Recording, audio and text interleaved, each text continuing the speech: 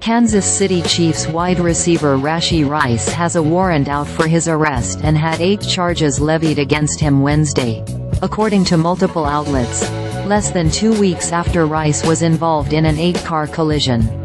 Rice, a wide receiver on the Super Bowl 58 winning Chiefs, said in an Instagram story post last week he was taking full responsibility for his part in the collision, the Associated Press reported. Rice's charges carry maximum sentences totaling decades in prison.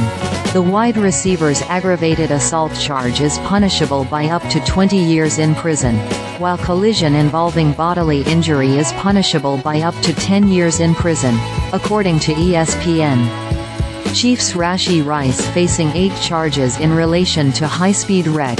ESPN, Chiefs Rashee Rice was driving Lamborghini in Dallas chain reaction crash.